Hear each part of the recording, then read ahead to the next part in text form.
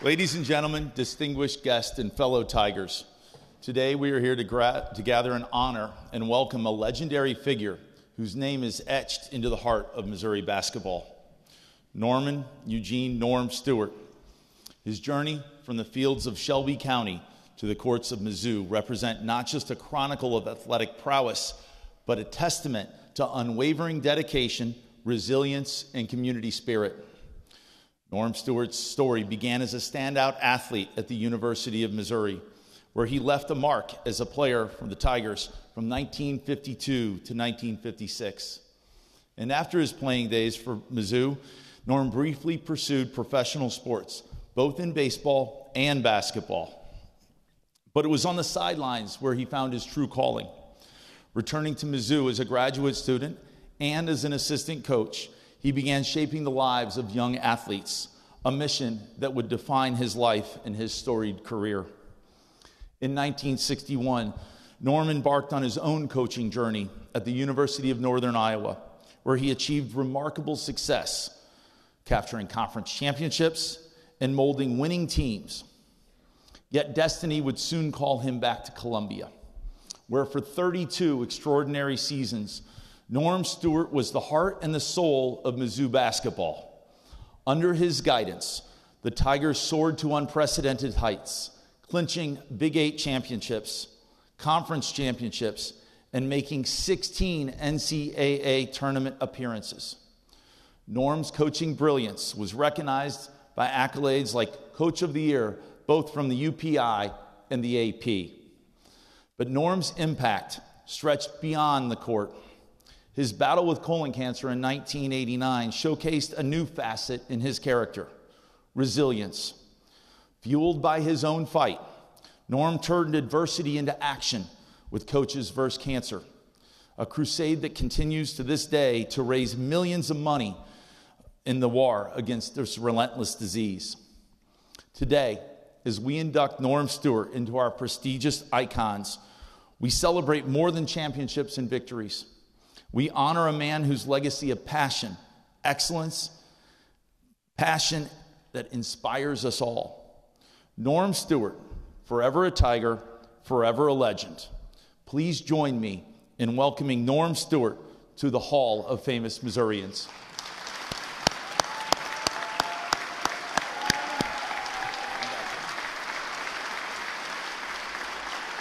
Come around here.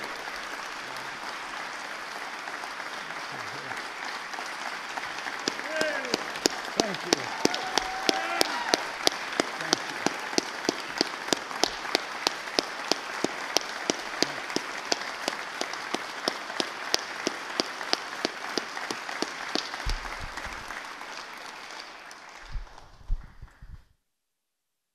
Thank you. Mr. Speaker, Governor Parsons, esteemed guests, ladies and gentlemen, my family. There's an old joke, and I'm not going to use it. I want to really enjoy this, but I'm telling you, it's tough. I'm a sentimental guy anyway. It's tough, and I look out here and I see all the people that have caused this great thing that is happening today.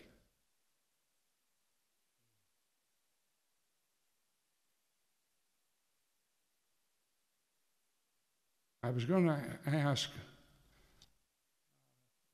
mention something about all the reps from Boone County and Shelby County, and tell them that I assume that they voted for me in this deal.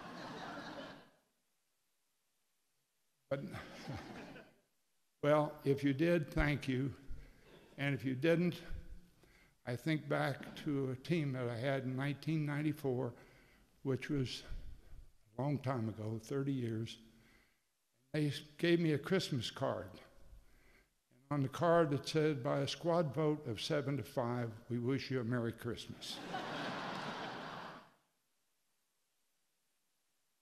Now, I have to tell you also, don't laugh, because we'll be here too long. My family's been introduced, but I am so proud of them. I wish they'd stand.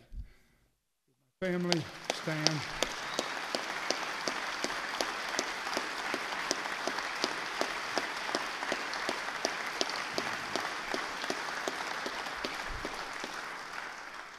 I could go, this young man over here is a retired Delta pilot, international. It's hard to believe he's retired, he's only 24. But our daughter, Jeff lives in Columbia, Missouri. Our daughter lives in LA. Our other son is a mogul with Morgan Stanley. He lives in Kansas City. Thank you guys for being here. I got 3 great-grandchildren. Did they allow them in? 3 guys stand up. Kelly, Logan. Keller, I'm sorry. And the little beautiful one is Millie. Millie, you're a doll. No, I really am so proud to be a Missourian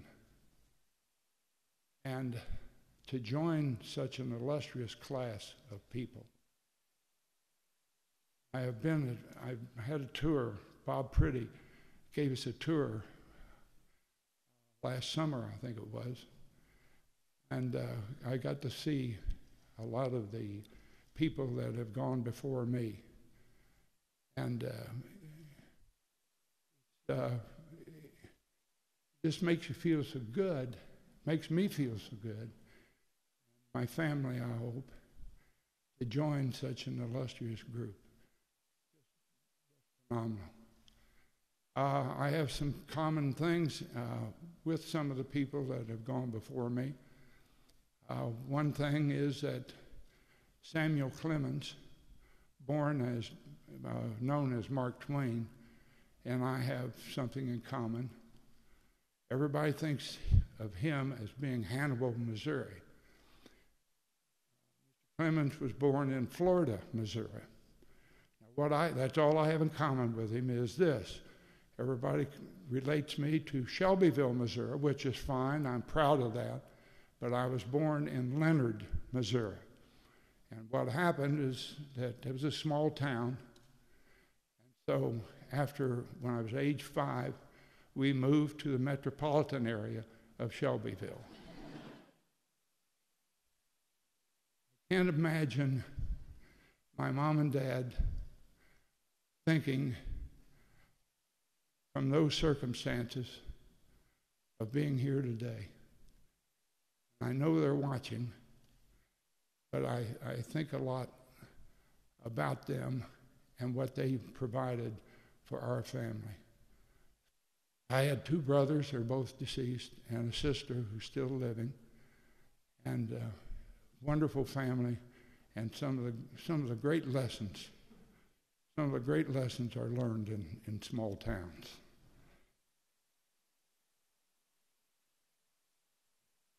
I had to write something down. I didn't want to get up and wing it. I can talk about the ball players. I can talk about the ball clubs. Talk about my family. I want to tell you the person, and I mean this from the bottom of my heart in all sincerity. Person, like the preacher who went on and on about how good a person was that had just passed away, and his neighbor got up and said, "Reverend, you're talking about the wrong person. We've been talking about the wrong person here. The person that should be here is this little girl here, Virginia."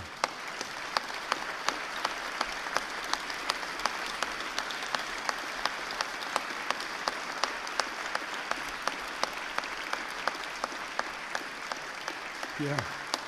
Thank you. Thank you.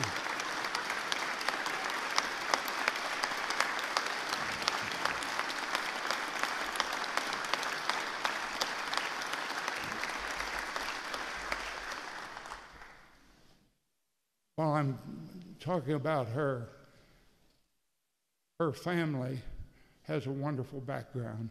Her father was a pioneer pilot,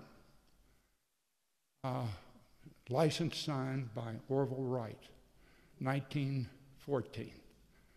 He signed 66 licenses, and we have a copy of the one that he signed when her father got his pilot's license.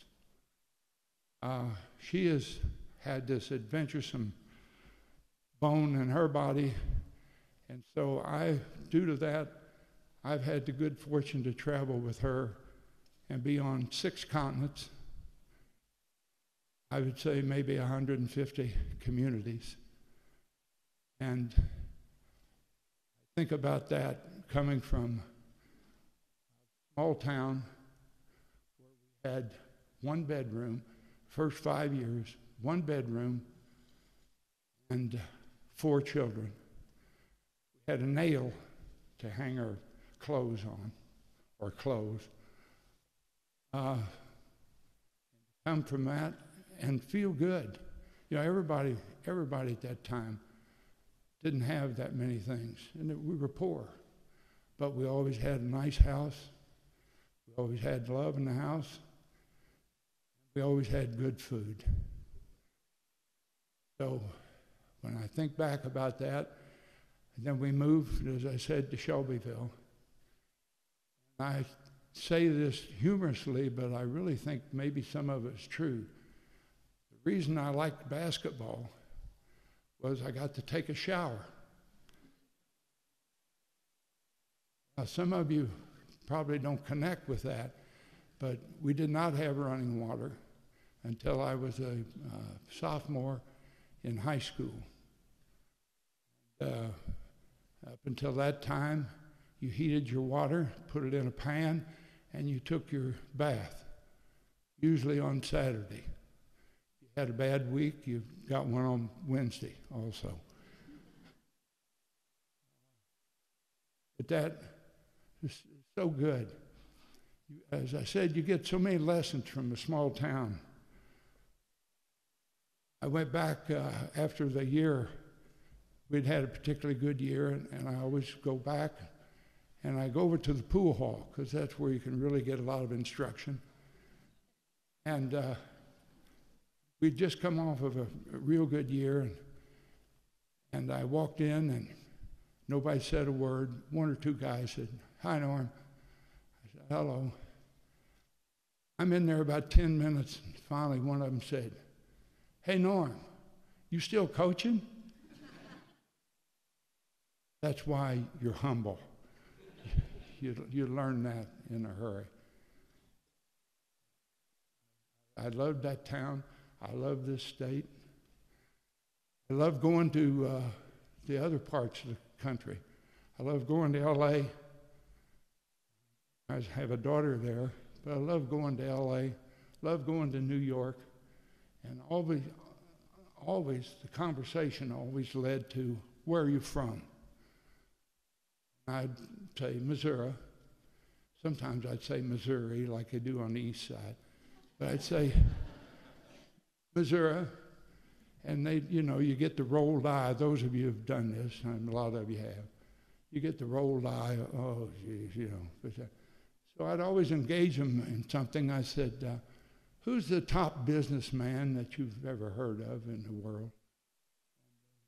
They might name somebody, and I'd say, "How about Sam Walton? How about Walt Disney?" Now, I did not know Walt. I knew he was from Marceline. I've seen his home. But I did get to know Sam occasionally. Then I'd say, "Name a movie star. Who's somebody that's really a top movie star?" They'd name somebody. I'd say, "How about Brad Pitt? You ever hear of him? He's from Springfield, Missouri."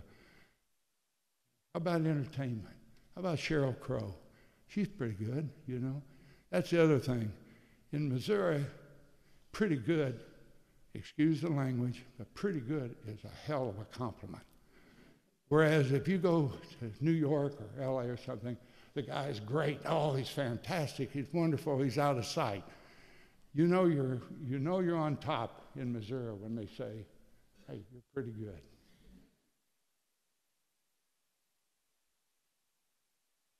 We've had I'm going to give you 4 things.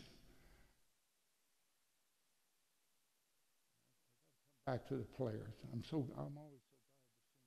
They're part of family. I think my family, a lot of times, my immediate family, thought that I was paying more attention to the ball clubs than I was to them. There's never been a ball player that I've had or that we've had that hadn't been in my house. So they're part of our family. So I tried to be as much as I could to our immediate family, but I also included the other people. It's been a wonderful ride. Again, because of this little girl here. I'm glad there's a law in Missouri that you can marry a 10-year-old girl.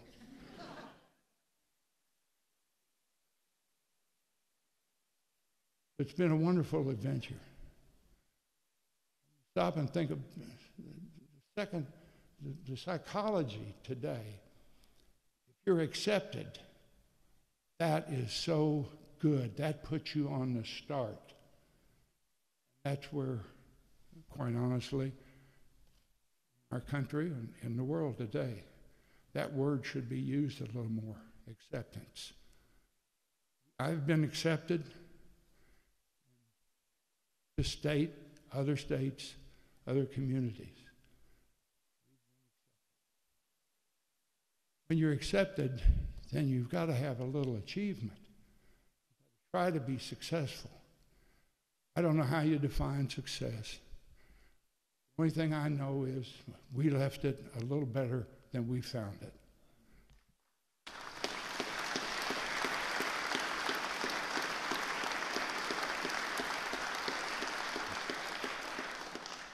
And then if you do those things, one important ingredient, and we all love this, we love for recognition. We love to be recognized. Now every time I say something, there's a story. So we could be here a long time. I know a lot of you probably need to go to the bathroom, but so, again, such a thrill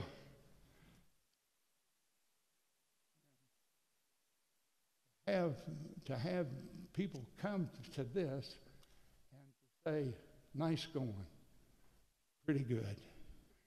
Well, I want to tell you something. If you go out, you're ever driving out in the country, you look and you see on a fence post, you see a turtle on top of that fence post, you can bet your sweet Bippy he didn't get there by himself. Neither did I. Thank you. Thank all of you. Roger? Coach? Yeah. Do we have other comments? Are we good? You want to open up your... Yeah. You want to do your best? Yeah.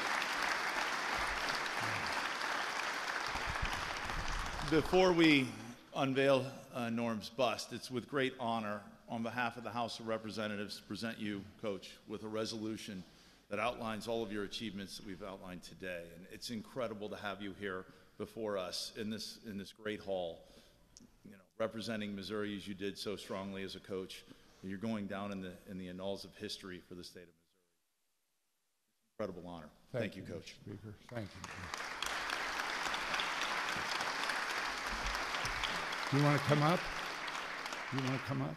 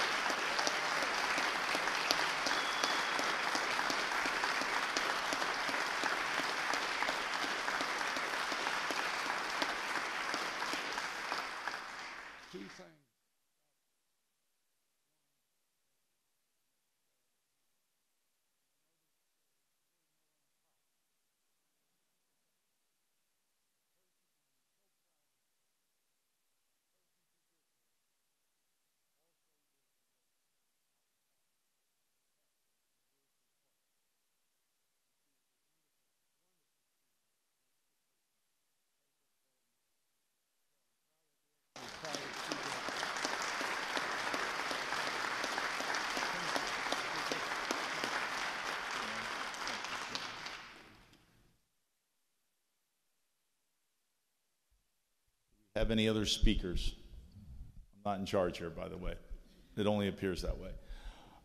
Please join me in a reception honoring Coach Norm Stewart in the House Gallery. Thank you.